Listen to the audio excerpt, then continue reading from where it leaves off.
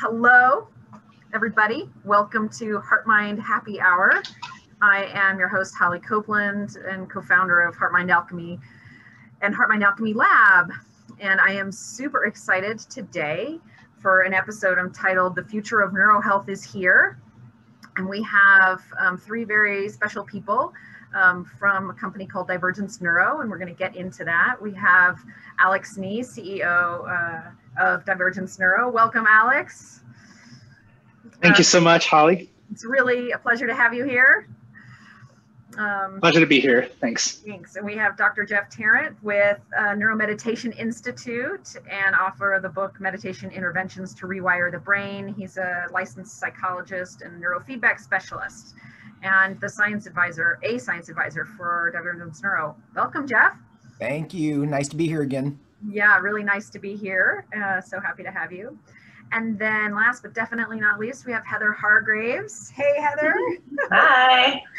Is a trauma therapist and researcher and a passionate advocate for neuro and biofeedback technologies to support clinical practice. And she's just been a real leader in this area. And I've learned so much working with her and have interviewed her earlier, as I have Jeff. And I'm just really excited to have you here, Heather, and welcome. Thank you. Thank you very much. It's nice to be here with the whole team. Yeah. So we're going to talk about this product, Divergence Neuro, that is, from my kind of what I've seen of it, I'm really excited about it as a coach to be able to see a product that can enable me to work with clients and with a variety of different EEG neurofeedback headsets. And well, we'll get into it, but there's just nothing like this on the market. And I just think it's going to be a really hugely useful tool to integrating neurofeedback in a new way into this arena of helping people with what we call neurohealth. And so, yeah, really, really excited. And this product is actually the brainchild of Heather Hargraves. She brought this together. And so Heather, I'd like you to start with you and to just tell us how Divergence Neuro came to be. So it's been a long, meandering, weaving path, but essentially when I came out of grad school, I was working with neurofeedback. I really liked it, and I started working with it clinically. And between the time that I finished grad school and started clinical practice, I had found the Neuromeditation Institute, and I found Jeff.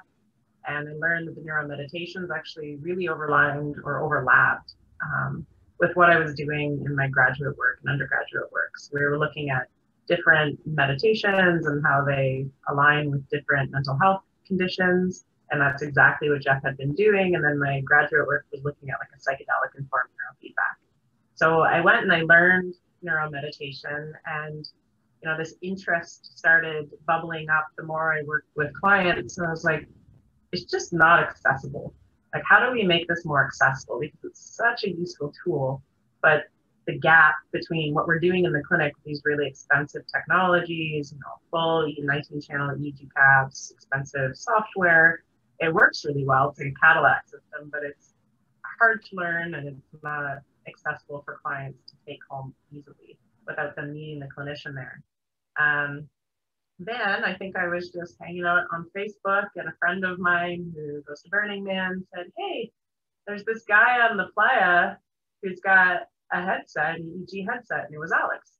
And Alex had taken it with him to Burning Man, and I immediately contacted him, and we started talking, and he knew nothing about neurofeedback at that time. If anything, he was doing research. The business was more towards mapping epilepsy and tracking when people are having seizures and informing neurologists. I said, oh man, but this headset would be perfect, because both Jeff and I were talking about like, how can we get these headsets? How can we increase access? And in that time, we also started talking with Sarah Hill in Helium, and she was developing all of this, VR interface stuff, looking at how can we use neurofeedback with VR, but there's still this gap in the technology existed. So when I met Alex, I was like, hey, there's this thing I'd really like to see happen. At that point in time, he was the company was winding down. They really weren't getting the traction they wanted. So he had to go off on his journey, but we stayed friends, and I continued working with Jeff, and I continued doing my work. And then when the pandemic started, we realized that, hey, maybe now is the time to actually really consider this more deeply. So Alex approached me and said, maybe now is the time we could reboot the company and do something with it. And we did. Here we are. And I pulled Jeff in along the way. Oh, I can't hear you, Holly. Thank you.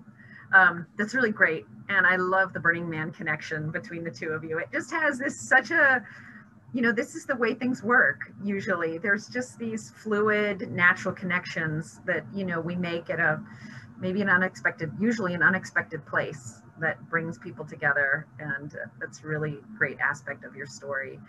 I want to back up just a little bit for people to kind of take the view, because you jumped right in with, what this does with neurofeedback. And I actually want to roll back a little bit for people who may not know about neurofeedback and just give them that grounding. And so maybe I'll toss it over to Jeff to will you lay the foundation, Jeff, for us in terms of what neurofeedback is exactly and how it's used and who it helps?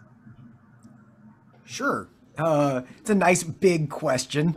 So, neurofeedback, I think broadly speaking, is, really using EEG, so brain waves, and measuring and monitoring them as a way to understand. So first off, to understand what's kind of happening for a particular individual.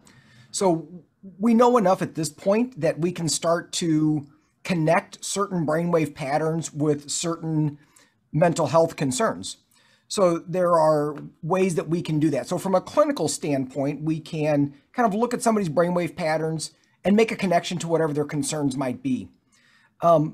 Then from there, we can take that information and create essentially programs that reward the brain for becoming more flexible. So kind of moving out of those stuck patterns, whatever it might be. So just a real simple example, like if somebody has anxiety and they happen to have a lot of fast brainwave activity, and there's probably a connection there, we might be able to create a program, a protocol that provides them feedback, kind of teaches the brain to reduce that activity. And in so doing, hopefully, the anxiety goes away as well. So neurofeedback, in the short version, is monitoring brainwave activity, connecting that to some sort of feedback. So auditory feedback or visual feedback, something that's letting them know where their brain waves are in real time. So if we're wanting the brain waves to decrease, if there's too much of a certain thing, then as they go down, they get some sort of visual or auditory reward. And it's kind of a way of teaching the brain where we want it to go. And as anybody watching this is fully aware, the brain is very plastic. It's very adaptive. And if you tell it what you want, it will largely do it.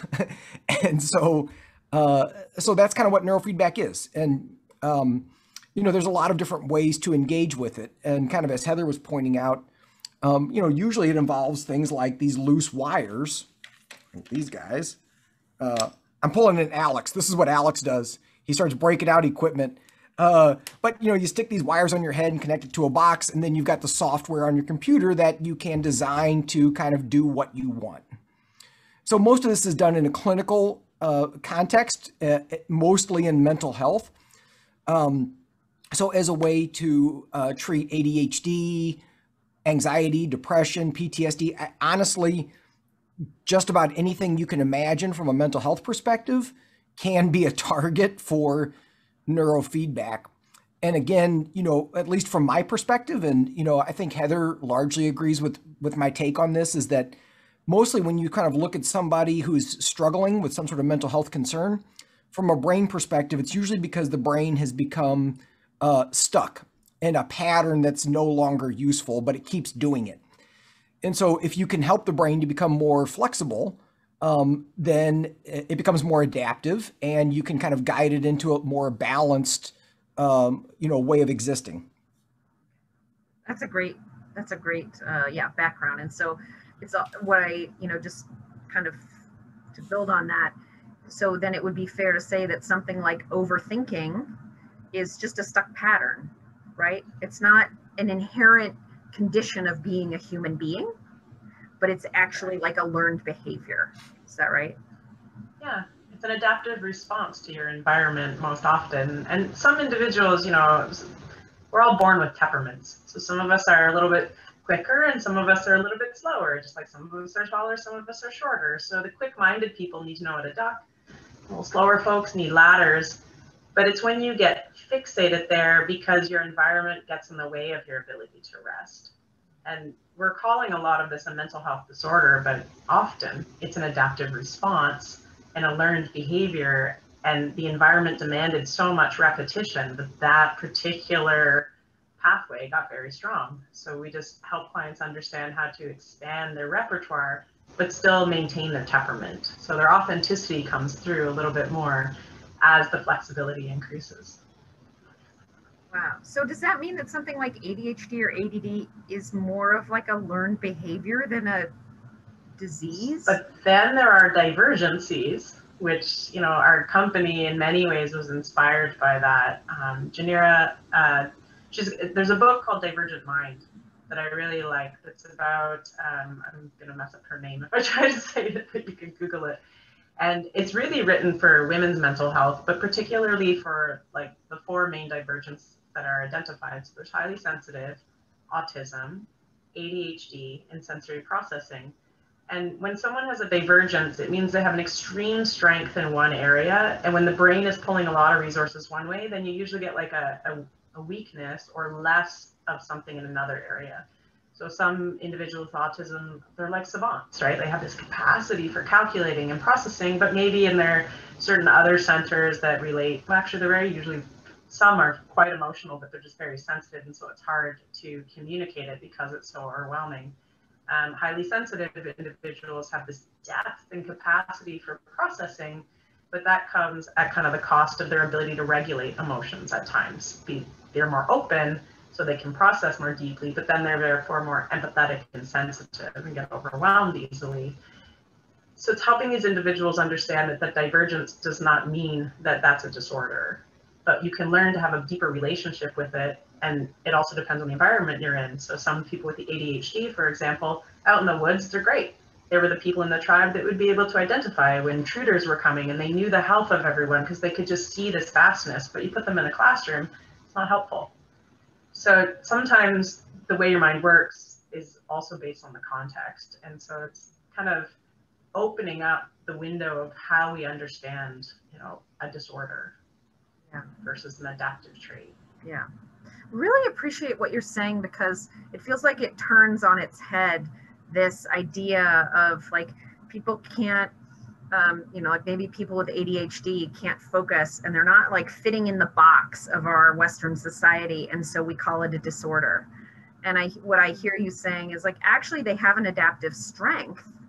It's just, we're not really, this is a specific society that is, a specific way of learning and a specific, success is defined this way. It's like, they don't fit in that box very well. And then there's a curve of, is it adaptive anywhere, or is it still like so far divergence that then we would say, okay, we need to rein you in a little bit, but still value that adaptive strength. Yeah, it's really appreciate that way, that alternate view of looking at these different traits that people have. So neurofeedback's been around since the 80s, right? And so it's before that. Earlier, okay.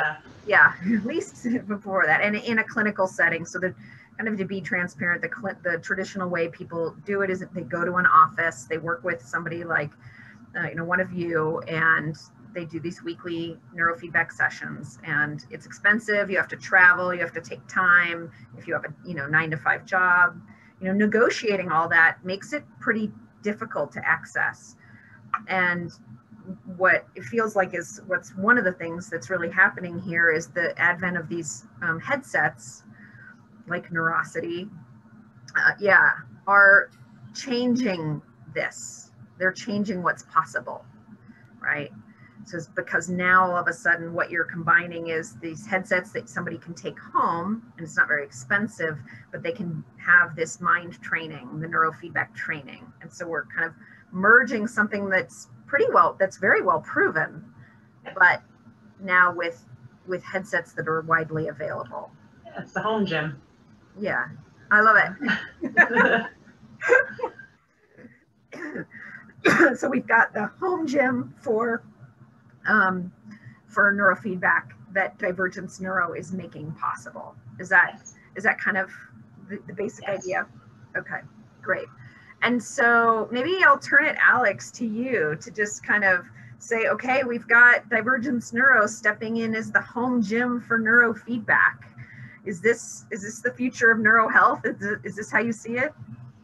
Absolutely, Holly. And to your point, it's, I in fact can't think of a better way to describe, the product Divergence and what we do here. Like Heather and Jeff said, I kind of come from an outsider perspective to look at all of this, and I'm humbled, just to be honest, how much work and how much ingenuity has already been applied to this field ever since 1920s when EEG was invented. Like Heather mentioned, I had a prior career before founding Divergence, leading an EEG tech company that was focused more on epilepsy, using EEG and as biomarkers to discover epileptic seizure onsets and predicting seizures and that sort of stuff. So I kind of know a little bit about EEG, and when she came to me about neurofeedback, I was just blown away, absolutely blown away by the immense thoughtfulness and power that this kind of seemingly simple paradigm, but actually very, very profound once I dig a little more into it.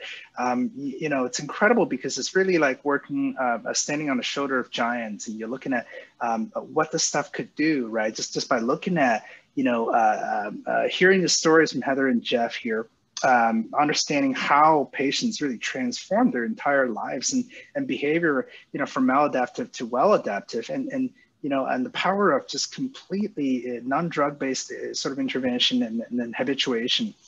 This stuff is so powerful. So, as a techie myself, I'm a developer, unlike Heather and Jeff, I'm coming kind of from the opposite side, right? When somebody said just now about, overthinking, I was laughing. I'm like, oh my God, I feel so seen, and looking at the power of the stuff and looking at, where I could apply my skill set and having had personal experience and personal conviction on neurofeedback when Heather first hooked me up in 2018 on her little, traditional device. And she was telling me my life story. I'm like, where did you come from? How did you know the stuff about me? Like my childhood, that's like, we've never spoken before. It's kind of wild. And I said, well, this is so powerful. And now I've experienced it personally. I believe it. How can I help? Right. So she says, well, there's a lot to do, in terms of accessibility. There's a lot to do in terms of making this stuff easy, making this stuff user-friendly, making this stuff affordable and accessible, right? So typical example, as everyone mentioned earlier, is at-home use. So it's really, really difficult to get quality neurofeedback at home. And there are solutions that are out there that attempted this. I think, the limitations are fairly obvious in terms of the flexibility and the power to, really let clinicians and therapists drive. And that's where our starting point is we really want to be that company that does the work to make better tools and really following the lead of the therapist and really working with them to build better, therapeutic alliance and therapist client relationship. And I strongly believe in Heather's vision that, that relationship is the foundation for everything. And if you ignore that relationship, that foundation is weak. There are solutions that are out there that would attempt to convince people that we can automate everything. I don't necessarily believe that. I think as a tool maker, my job and our job as a team is to make better tools for people. And if we hang on to that, we really have a solid grounding. And I would say that that's the number one mission of the entire Divergence team is really making better tools for people who are running in the forefront, like Heather and Jeff, in this field, right? And so I hope I kind of got to the point with my meandering. Yeah. I really appreciate what you're saying, and I think this will resonate a lot with the audience of people that might be watching this, like making better tools for people, because so many people, like of the HeartMind Alchemy Lab community, are familiar with, they're doing their own type of neurofeedback with Muse, for example, or Flow Time, or these, consumer products that aren't very expensive, that are allowing people to do at-home brain training. I mean, that's essentially what these are. And so they're starting to see, wow, I actually can take charge of my own brain health using these tools without medicine. I can actually start to drive the bus on how my own brain looks.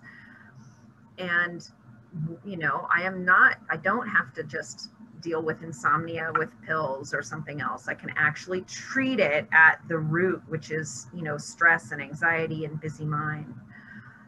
And things like these cheaper headsets, they have a really great place. They've gotten a whole bunch of people.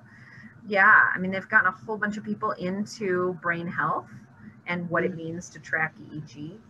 And there's this next gen, place that it feels to me like Divergence Neuro is positioning itself to be. And for those who don't know, a lot of the consumer grade headsets just have a couple of sensors, at the front, maybe at the back.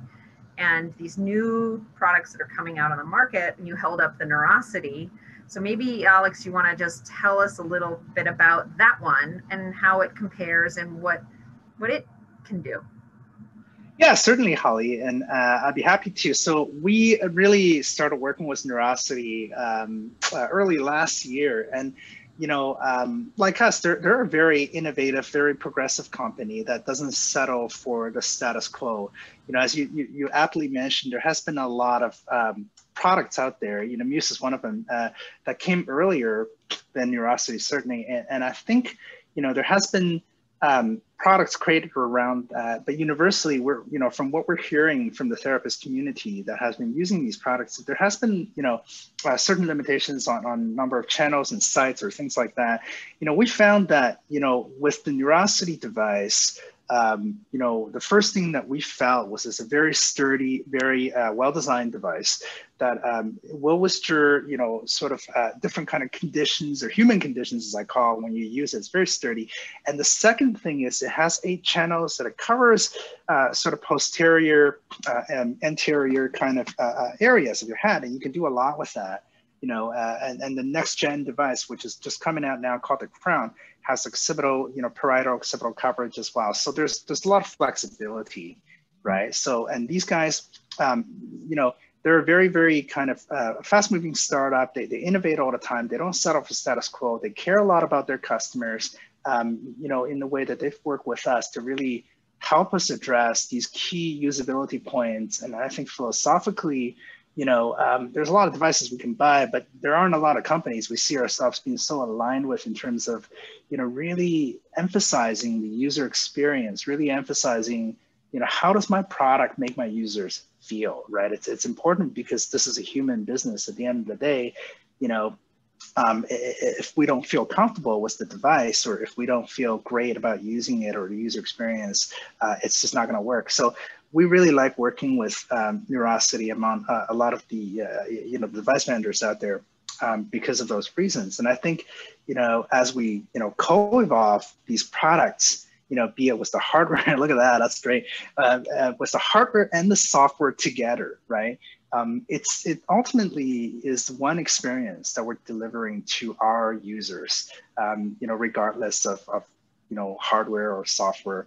I'm happy to say that we're super aligned, with the Neurosity team in terms of that view, and I think that we're just getting started, really, and there's no end to what we can do with this platform. That being said, though, we are an open, sort of platform. We do work with other, hardware devices and vendors as well, and there's a lot of devices coming out, and everybody has their strengths and their merits, and in a way that their devices specifically tailored to kind of a certain application or a set of applications, right? So we're not, yeah. Yeah, we're the kitchen, and devices are utensils. You know, we're just creating space for therapists who are the chefs and the, you know, masterminds coming in and execute a brilliant vision. And so, you know, like I said, all we do is we give them space and we give them tools to play with. Awesome. So I want to, that's fantastic. And I want to direct a question over to Jeff to ask you. So, I mean, Divergence Neuro is certainly, you know, more channels with these new devices. You're able to work with all kinds of conditions in this kind of, in a more traditional neurofeedback way and address that, but with much more robust. So I'd love for you to just address that, the kinds of things that you see people being able to do. But I also really want you to address, especially for our HeartMind Alchemy Lab community, kind of these tools from the meditators kind of point of view. And maybe if you want to take that one first, you know, that would be great. You know, somebody who wants to, you know, is using meditation and wants to know if these products can be used to deepen meditation and to address conditions that they're doing meditation for, busy mind, you know, whatever. Yeah, totally. And, you know, and largely that's kind of my role here, or at least part of my role, because obviously Heather does a lot of that as well, right? But honestly, most of my practice, I do almost zero traditional neurofeedback anymore. It's mostly neuromeditation and using neuromeditation to assist people in whatever it is they're trying to do. And, I think most folks that are kind of watching this are probably at least familiar with our general kind of idea that, you know, different styles of meditation do different things in the brain. They affect different areas of the brain, and they engage certain areas, and they inhibit other areas. And so in order to effectively engage neurofeedback with a variety of meditation practices, you kind of have to have access to all of these different areas of the brain that are involved. And so this is one of the things where I've I agree with you that I think, you know, some of the simpler, you know, forehead devices and things like that, they certainly have a place. And they have their limitations, which I think pretty much everybody understands.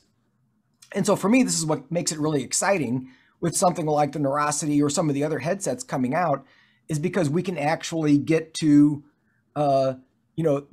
the hub of the default mode network, which again, anybody that meditates and pays attention to this stuff, you know, that's the thing, right? Like that's the thing you have to get access to if you really want to have, you know, even all the research, you know, there's probably 5 or 6 research articles out there that very directly look at combining neurofeedback with meditation.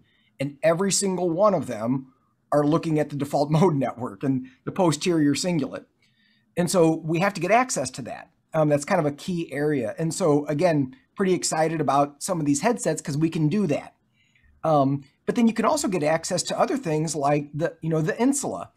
Of course, we can't get right into the insula because it's a deeper brain structure, but we can get close enough on the surface that activity shows up. And again, this is really important for certain kinds of meditative states, you know, that embodied state and certain emotional states and empathy, being able to access that all tie into the insula. And if you can't measure that, how do you know that that's what you're getting exactly? So the more sensors and the more flexibility we have in terms of specific brain waves, we can get much more precise. And so for me, that's where I get really excited because, being able to use something like this platform where I can send out these headsets and these protocols to the people that I'm working with and, you know, check in. I mean, we haven't even kind of talked about what the platform is really, right? You know, but it's like, you know, the ability for me to send you, Holly, you know, wherever you happen to be hanging out at, if you're in Wyoming or whatever, right? Like to send you a protocol and you can stick the thing on your head and run it. And then I can look on my computer and see exactly what you just did, make adjustments. Heather's got the app on her phone. I lost Holly for a second. There she is. But to be able to see as your kind of coach, to be able to see exactly what you're doing in the moment, make little adjustments to your protocol so that it's more individualized for you and to what you're doing in your process. And for that to show up to you instantaneously, like that's magic, right? At least from where I'm sitting. Like, so this is why I'm excited, is because this is what I've wanted for, forever. And so, thank God for Heather and Alex. Otherwise I'd still be over here banging my head against a wall. I still do that anyway sometimes, but more. You were calling me. Sorry, you were calling me like every month. Do you know of any good? Is there any good portable headsets? Is there one that we can be using? Heather was sending me stuff every week. Of course, any of you that know Heather, she sends you stuff every week anyway, right? Like it's like lots of information. But anyway, I don't know if I answered your question, Holly, but obviously, that's what gets me excited, right? Clearly, because since I'm squirming out of my seat over here, but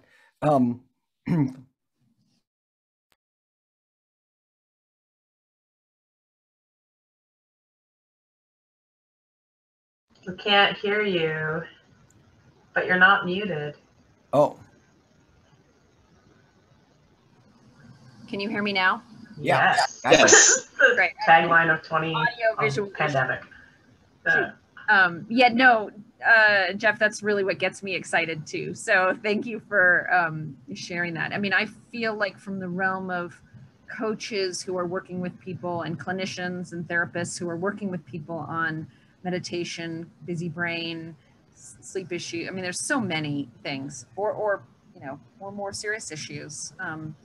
This ability, just like you described, this ability to see what they're doing and make small adjustments and sort of feed it back to them in a new program is an absolute upgrade from where we currently are with a more limited headset and much more limited kind of remote neurofeedback options. So it gets me super excited as well.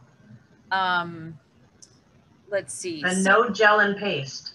And and so this, just to be clear, so the vision of this, maybe Heather, you want to take this one, is for this to be device, for it to work with a number of different devices. You haven't, and as they come out, you could add more, right?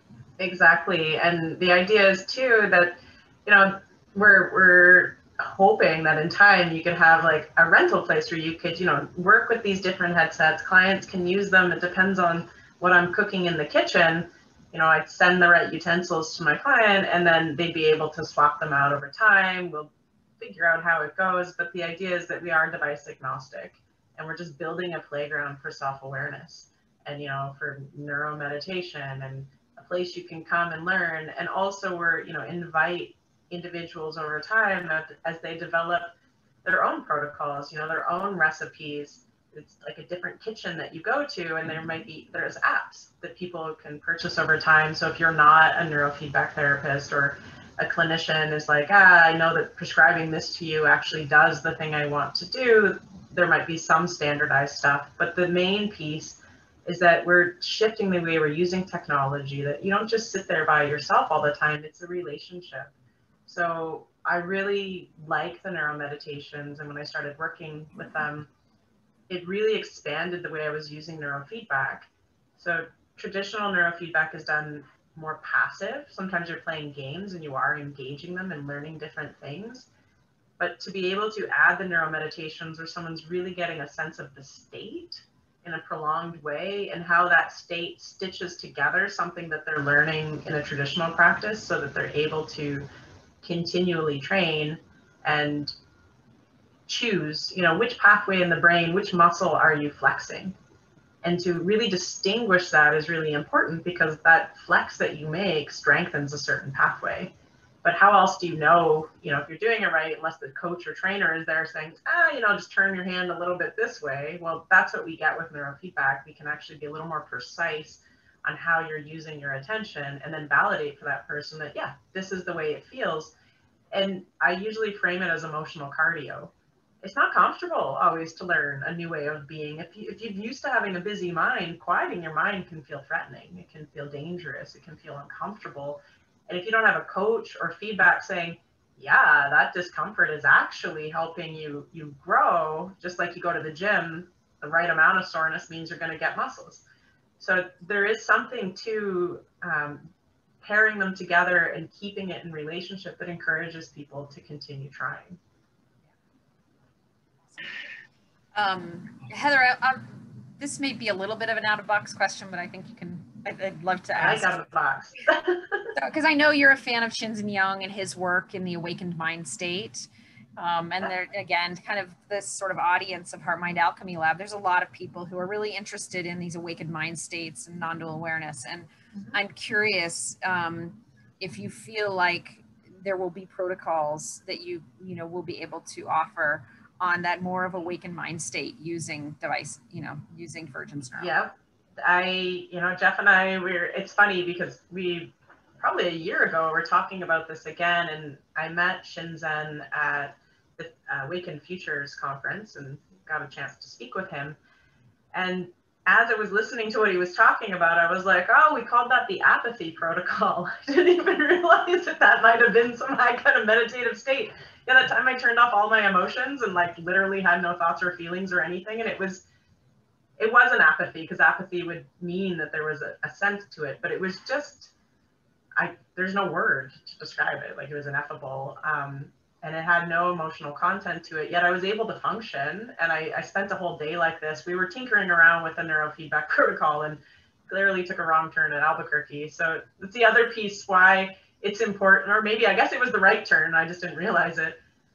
Why the relational piece is important. Going to a gym without a clinic, like a trainer, the first time, you might injure yourself. You can train yourself the wrong way with neurofeedback. I've sent myself into anxiety, and I've also sent myself into shutdown, but this was novel. It was empty. I have to explain it. And I went home and I pretty much just sat there still. And I think I even went to bed because there wasn't much motivation in me to do anything. Yet I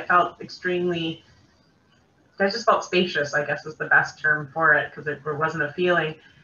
And then when the feelings started to arise again, I remember having this vision of like this crystal, like beautiful lake with just like the sparkles starting on it, like just the touch of light, of emotion started coming back in. It was so rich. It's like I hadn't had food in so long, that first taste just was so beautiful. And it filled me with a sense of gratitude and creativity and clarity. And I ended up writing this really nice proposal, but we never did it again because we were like, whoa, that was really weird. But then in further conversations with Shinzen, I was like, I think we figured this out with neurofeedback. So Jeff and I had been talking about it, and I think we're ready now that building Divergence kind of showed up.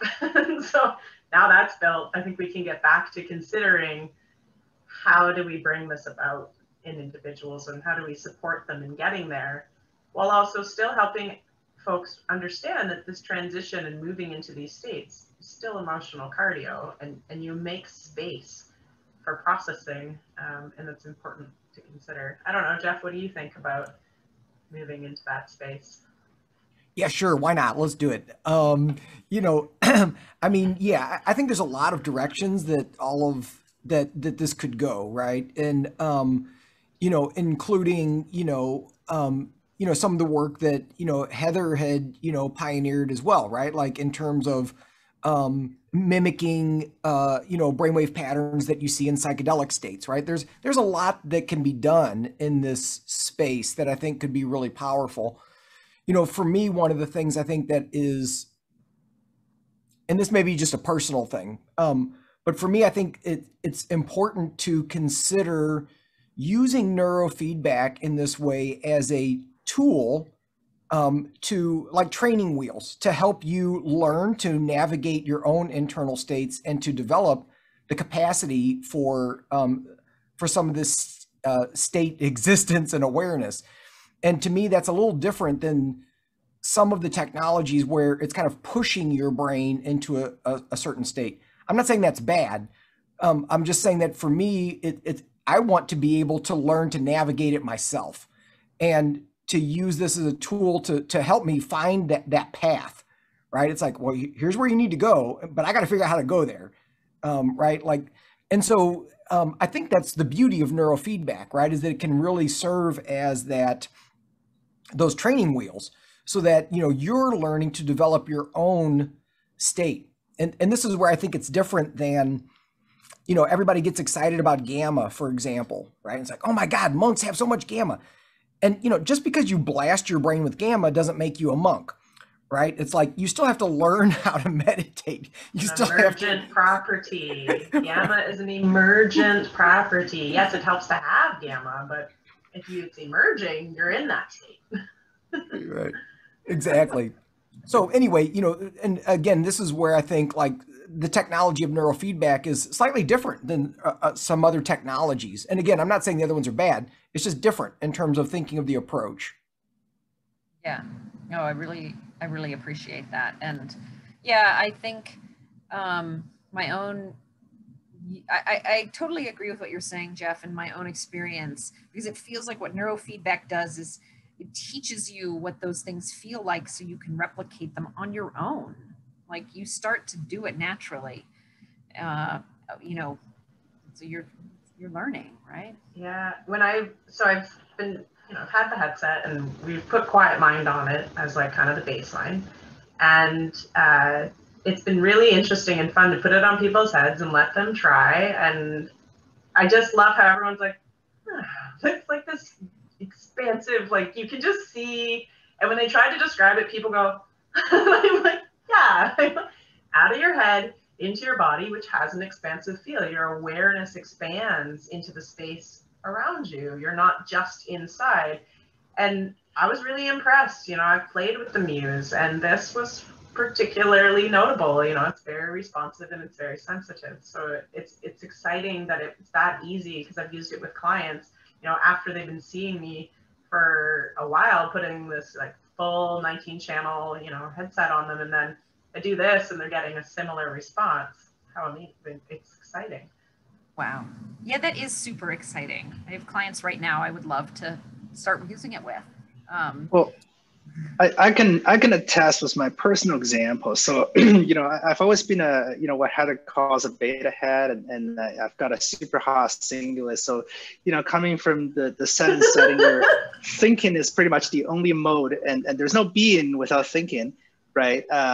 You know, I went through STAM and everything else, and, you know, and even like up till 2 weeks ago when we were going through the whole launch, getting ready for ISNR, I was so stressed out. And so just overthought everything. And then, you know, what if this happened and that happened? You know how like running a startup just catches up with you. And I was so burned out without even realizing it. And Heather's like, hey, you know, why don't you try Quiet Mind? Just put it on for like 20 minutes. Just I swear, you know, you're gonna feel it. Because like, check it out. You know, it's the ironic part, right? It's sort of like I'm so busy crafting the tools, right, on the division of these two guys. And I got stressed out. I'm like, shit, I'm building my own tools. I should really kind of try this. And the minute I put it on, it's exactly what Heather said. It's like, it just, you know, it just induces this sort of somatic connection and that embodiment, like the training wheels. Because I don't know how to meditate. Like you know, when I close my eyes, I have more thoughts coming to me. So I'm one of those people. And with this stuff, it's like the experience, the sound, the you know, the feeling, the kind of guided sort of gradual, gentle ramp up. It just takes me there. And I couldn't even explain it. It works so well that I'm making it sort of a steady practice for myself to try to do this daily. And it's incredible, you know, to Jeff's point, some of these things serve so well for people like me who don't know anything about meditation or embodiment for that matter, to kind of just gradually ramp up. And I'm like here, right? So it's incredible. If you told me to, you know, close my eyes and feel my body, I wouldn't get there, you know, I just wouldn't. So it is incredible, you know, especially for people who are just starting out. And the cool part is I don't have to physically be in, you know, Jeff or Heather's clinic and have wire these, you know, crazy gel cap things on my head. And I can just do this for, you know, 20 minutes a day, every day in the comfort of my home. And that's what creates, you know, the sort of habituation, right? And you know, small gradual increment. So I'm a convert. Hey, can I jump in for a second and actually can I take over your interview, Holly? Of course. Please.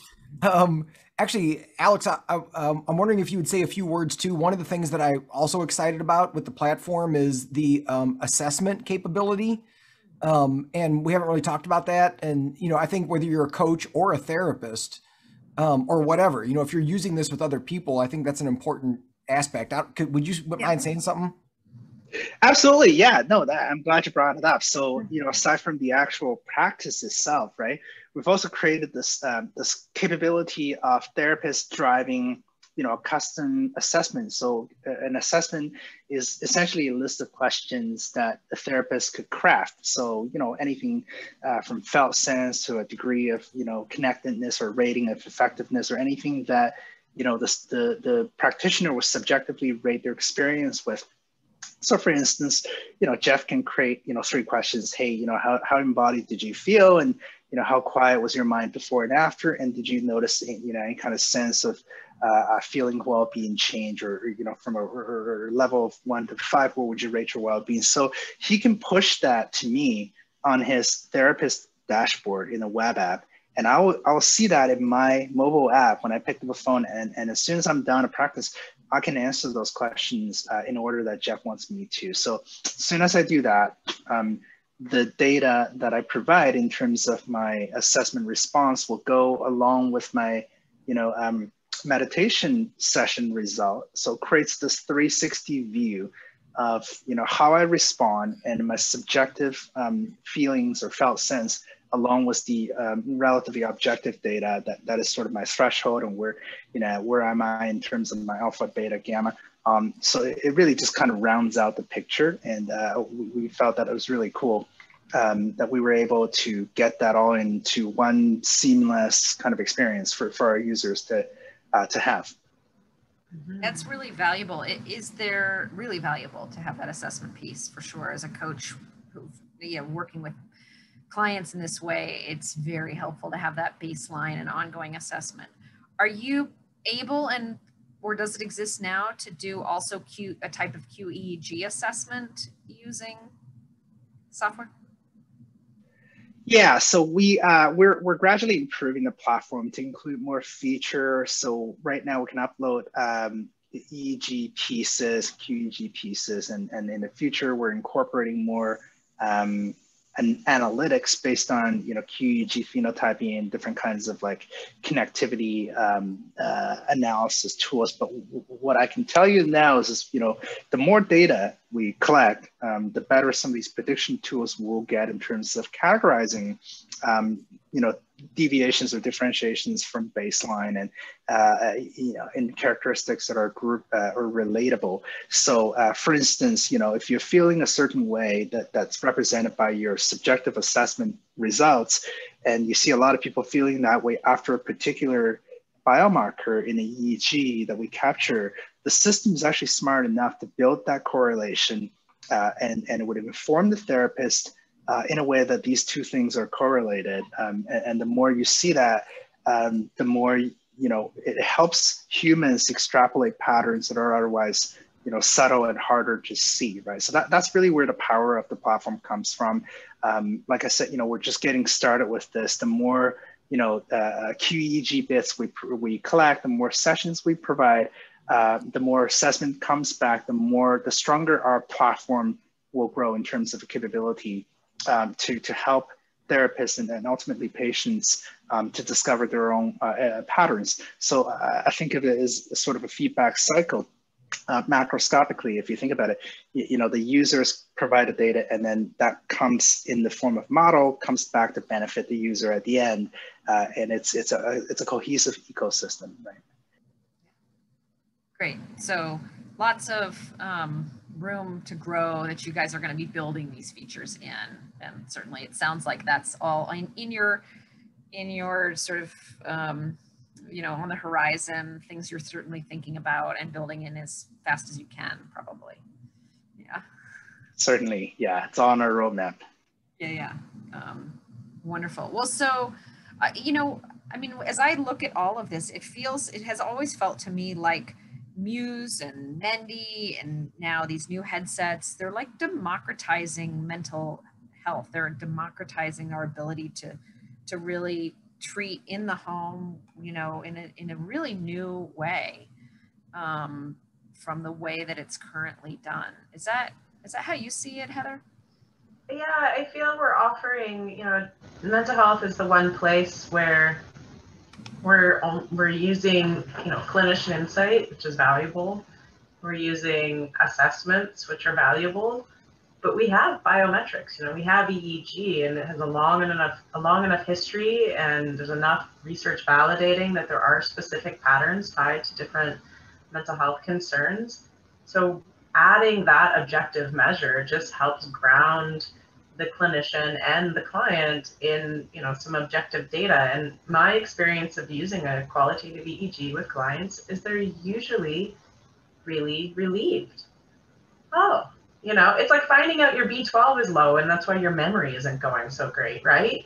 You know, you feel like something's wrong with you and it's inside of you, so nobody can really understand it. But then your doctors like take some blood work, or they do an EKG, or they check your lungs, and they're like, oh, okay, yeah, my arm hurts, it's broken, I took an X-ray. And we do MRIs and functional MRIs, and those show pieces, but this is just something you can have at home. And it's kind of, in many ways, we hope a Fitbit for your brain. Let's, you know, check the brain each day, and you can start tracking over time how it's going, even if you're not training. And there's a lot of research, especially, you know, from pioneers like Jay Gunkelman, and in the field where we see that prescribing medications based on EEG, you have better adherence. You know, certain classes of medication are tied to specific brain patterns. And if a doctor could just put this on their head and take a nice quick snapshot, it's less guessing, right? We take the guesswork out, we take some of the struggling that clients have to go through for 6 weeks. So I'm just really hoping that this adds a new layer to the current models that we already have, and it just helps stitch them together so we can be a little more precise. Yeah. Oh, it's so wonderful. I'm really, yeah, I'm just so appreciative to you for kind of having the idea, bringing it forward, actually actualizing it, making it happen, bringing together the fantastic team that you have. And it's really, really exciting to see. So thank you all. And I guess, you know, I'm curious, kind of any other thoughts or sort of parting last questions, Alex or Jeff, that you guys want to put in here as a place to go with this, what you're excited about, or anything I didn't ask you? Well, I'll just say this, you know, what an incredible opportunity this has been. And I'm really honored and thankful to be here and get to, you know, do a little spiel of our little venture. And it's been a long time coming. I'm just grateful to be on this journey with such incredible minds and visionaries like these two here. And I'm super happy, you know, to learn more in this community and really kind of, as I go on my own journey of embodiment and really kind of meditation driven sort of a change in my own mindset as I'm building the tool, what an incredible time to do this, you know, as everything kind of just catalyzes around us, you know, more chaos. I think there's never been a time like today where this is super important for all of us to understand. So I'm super appreciative to be part of this journey and being among such greats. You know, thank you. Absolutely. Hey, Alex. So if people watching this wanted to sort of see a demo or something, like what would be the process for them to be able to, you know, actually see the thing? Yeah, absolutely. We're super happy to do demos. You know, we're actually working on a recorded demo as we speak, but you know, anybody is welcome to drop us a line. So we have a form on a contact form on our website, which is www.divergenceneuro.com. You know, alternatively, you guys can reach out to any of us on Facebook, or we have a Facebook page as well. So if you go on Facebook, search Divergence Neuro, you should be able to message us directly from there as well. So, so yeah, we're happy to demo the platform to anyone that has vested interest in it. And yeah. Great. Thanks. Yeah, thanks for mentioning that. You know, and I guess I'm just going to say with parting, kind of my parting thoughts on this is somebody who changed my brain from a very busy mind, from the sort of typical recurring thoughts, and lived most of my life that way and thought that was normal and thought that that was the way it had to be. And through meditation, through, you know, neurofeedback tools that, you know, like the Muse, was able to completely change my brain. And I, you know, I read Les Fermi's book, Open Focus Brain, you know, and just realized that, I mean, I just love, you know, that realization that this chronic kind of busy mind that we're in, this focused attention, thinking that that's like normal. Because I always thought that was just the way it was, you know, as a student, I'm a straight A student, you know, I'm really good at focusing and just doing everything in this sort of task-oriented, focused way. And it's great. You get a lot of things done if you're that kind of person. So you're a very good soldier for Western society. But, you know, I actually don't think that that's a very happy way to live life. And if you, and what if, you know, where basically through the work, the meditation and the amazing meditation teachers that I encountered that taught me to expand my focus, to you know, soften and learn to, you know, calm those beta brainwaves and be in a restful, like actually learn to rest in open awareness. And lo and behold, just like you're saying, Jeff, it shuts off the default mode network. You do that over time enough, and all that kind of recycled thinking just kind of poof. It doesn't come up. It just doesn't come up. I mean, it's like, it really did change my brain. And I'm such a champion and advocate for this and work with people because it worked so well for me. I'm just so appreciative because, you know, at the base of that is just a happier being. I mean, it's just, I'm fundamentally so much happier. And so I guess that I just want to part by saying I'm such a big believer in both meditation and neurofeedback assisted meditation, because for me, it was my kind of gateway drug in, where I kind of was at that point where meditation, I just could never quite, you know, grok it, figure it out. And so I thought I wasn't very good at it. And lo and behold, through the, you know, technology, I just needed some help understanding what I was doing.